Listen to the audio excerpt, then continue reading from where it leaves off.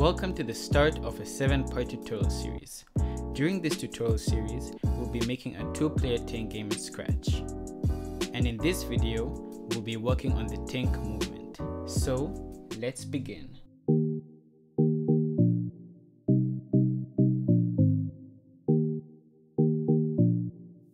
To get started, we'll remove the default Scratch sprite. And we're going to upload 2 new sprites, and these sprites will be found in the Kenny top-down tanks redux, link for this file in the description. And we'll go to the PNG file and then default size file and simply type in tank. And now this is where you will have the fun of choosing which color tank you want. So just make sure to choose one that says tank underscore then a color. So in this tutorial I'll be using the tank blue, and then I'll also be using the tank red. You can go ahead and use the tank blue and tank green or tank gray, whichever combination that you would like. And then we'd want to go to the costume and rotate it to face right. And we'll also rotate the second one so that it also faces right. And make sure that it's as straight as possible. Now that we have them both facing right, we're going to rename both of them to player 1 tank, and then we can rename the second one to player 2 tank. Now we'll go to the code and first work on the code for the player 1 tank.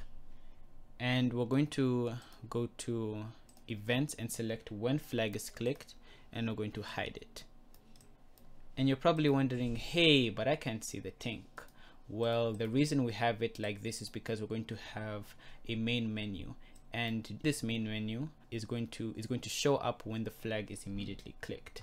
So we're going to have when I receive play,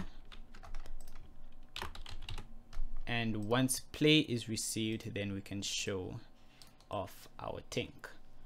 And we'll go to our backdrop and say when the flag is clicked, then we'd want to broadcast play. So now our tank is back and it's showing itself. So what we also want to do is make our tank spawn in a certain position. So let's have our tank go to -184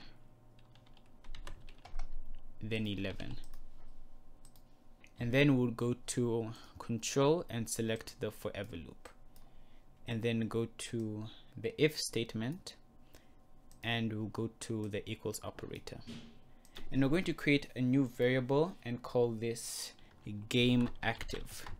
And the reason we're creating this variable is because there's going to be a time where our game isn't supposed to be running. We don't want our tanks to be able to move. So we only want our tanks to be able to move if we set game active to 1. So let's set this up and then have 4 new if statements. And these if statements will control our player. So we'll sense when the key W is pressed, and then we can have it when the key S is pressed, when the key A is pressed, and when the key D is pressed. Now we'll go to motion and move, and we'll want our player to move a certain amount of steps in the W and S, and A and D will be used to rotate our player. So since A is left, we'll have it rotate anti-clockwise, and since D is right, we'll have it rotate clockwise, and set these both to 5. Now we'll give our player a speed we'll give our player the speed in the form of a variable, so we'll call this player 1 speed. And we'll go to operators and go to the multiplication operator. So right click on the variable and duplicate it and place this here. And for S, since we're going backwards, we'll multiply it to -1 to make it negative. Now we'll go back to our backdrop and set game active to 1, and we'll also set the player 1 speed to 5. Then we'll create another variable called player2speed, and we can set that to 5 as well, and put this under the when flag is clicked. And now we have all that's needed for our tank. And we also now want to do the same for our player2 tank. And in order to save time, we can just drag these scripts to the player2 tank. So just drag it from the top and wait until you see a shake and a stop in the sprite icon. And what we want to do is make sure that we change everything so that it fits our player2 tank. And the first thing we want to change is the spawn position.